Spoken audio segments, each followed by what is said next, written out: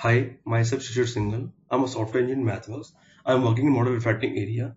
Me and my team are working closely with Simulink models so that we can make the generated code more optimized and improve the readability of the models. So we have developed a feature which will help you to transform the bus block ports to inbus and outbus element ports. Let's see the demo first. We can also identify those candidates during the edit time. In order to enable this check in an edit time, go to Diagnostics, Edit Time Checks, check the Edit Time Check checkbox, click OK. You can see that the blocks are highlighting. If you hover on the warning sign, it indicates that these bus creator and selector blocks are the valid candidates to refactor to inbus and outbus element ports.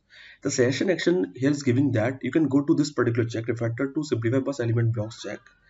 Run the check in the model advisor and click on fix button. To refactor those bus blocks, you can open the model advisor app, search for the keyword refactor, hit enter. You can see the refactor to simplify bus element blocks check. Click on run checks button.